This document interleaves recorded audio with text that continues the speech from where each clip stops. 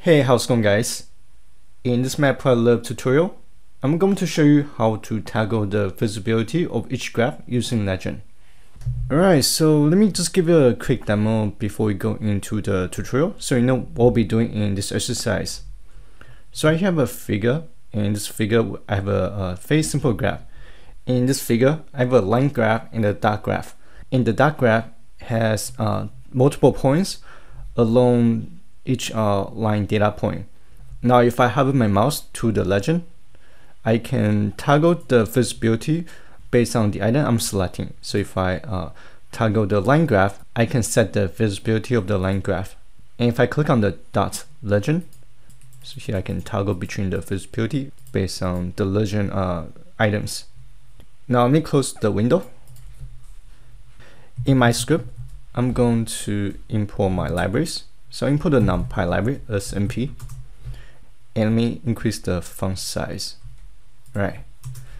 I'll import the matplotlib.pyplot as plt. Once we import the libraries, we can create a figure and the axis object by using the pyplot library. In this case, will be plt.subplots. Inside the subplots method, I want to resize my figure. I want to fixed size property. I want to set the size to 12 by 8. And to show the graph, we'll type plt.show. Now if I run the script, and this is my current window size. Now let me close this and continue.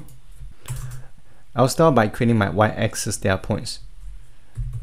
I'm going to randomly generate my data points by using the NumPy library.random.randint. And I want to generate a list of random number between 0 and 100. And here you can set the data point size. I'll set the data point size to 50. And that's for our y data points. Now I want to create my x-axis data points. And again, I'll use the NumPy library.random. And this time I'm going to use the choice function. Since my x-axis data points is going to be from 0 to 50 based on the data size of my y-axis data points. So I'm going to generate a list of number from 0 to 49. So use the arrange method. It should be arrange. And I want to graph my array size of my y object. And here we can randomly set the choice size. We can choose if we want to randomly select 10 different data points, or do you want to select 25 data points randomly. So it's up to you. I'm going to set the size to 10.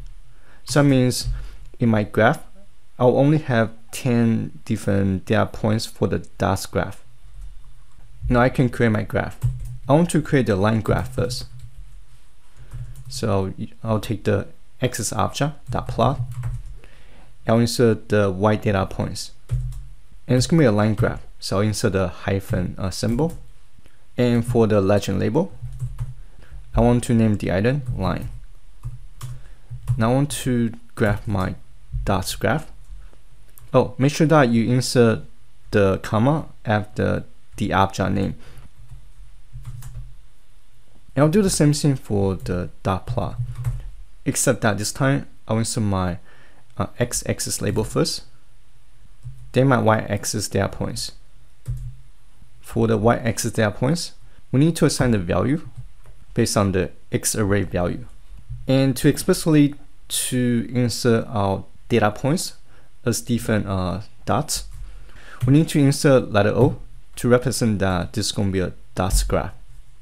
For the label, I'm going to name my legend as dot.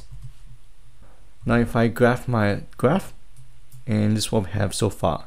We have our line graph and our dots graph that are randomly embedded to different data points along our line graph. The next item on my agenda is to create the legend. To insert legend, I'll take the plt object .legend. And I'll set the location to upper right. And I want to name the output as legend. We know in our legend we have two items. One is the line label, the other one is the dots label. Oh, and here I have a typo, should be legend. And I want to grab those two labels and I want to assign those two labels to two different separate objects. To do that, I'll create two objects. I'll name the first object line legend. The second object is going to be dot legend. And to grab each label item from the legend object, I want to use the get lines method and to extract the label items. Next, I need to configure the label object. First, I need to set the picker setting to true. This setting allows me to configure when I click on the legend label, how the label will behave. And I can also set the radius. And here I'll use the set pick radius method. And I'll set the area to 10. And I'll do the same thing for dot legend.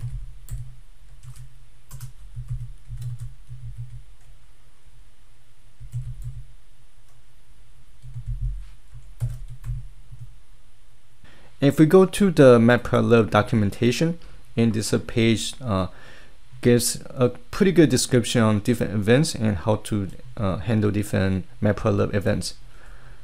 Now if I scroll towards the middle, actually not the middle, should be somewhere around the top. Here's a list of events that we can use. And I want to use the pick event.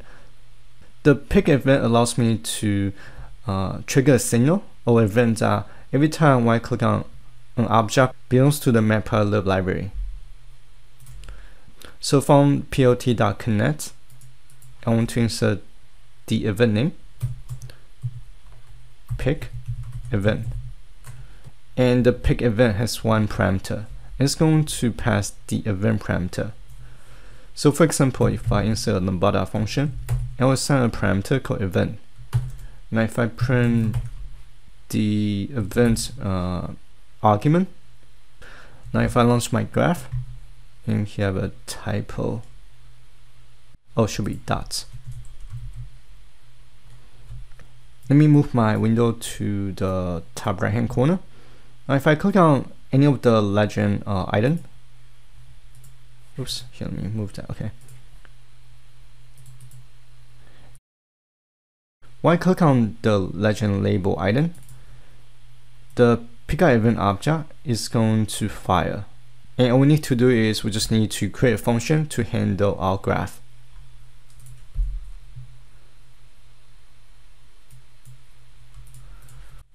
Let me make a copy of line 20 and I'll come out this line right here. Here I'll create a function called onPick, and we'll have a parameter called event. From the events argument, I want to grab the others object first. So events.others, and this will pass the legend item object information. So I want to grab the visibility value first. So legend.get visible, and it's going to be a method. I will assign the output as is visible. And outside the function, I want to create a dictionary first. I'll name the dictionary graphs. Because here we'll only interact with the legends, we'll not actually interact with the graph. So we need to use the dictionary to link the legends and the graphs together. So from the graphs dictionary, I want to store the line object to the line legend dictionary key. And I'll do the same for the dots.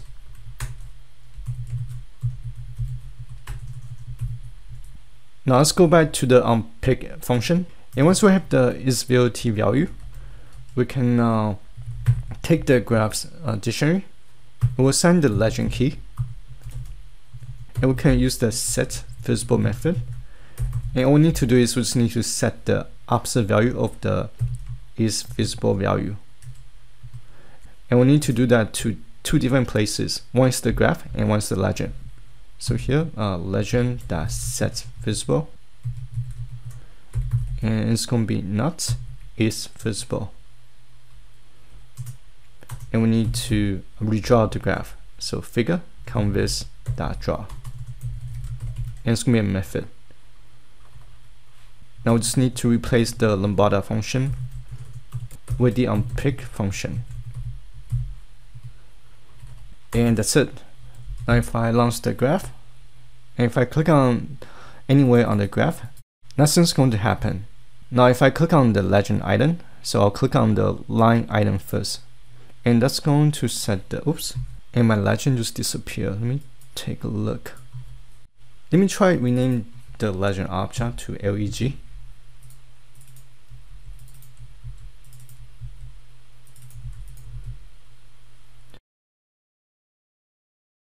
So if I click on the dots legend label, and it's going to set the visibility of my dots data point. Same with the line label. Alright, so this is everything I want to share in this video. And this is a technique that I found really useful when I'm working with multiple graphs.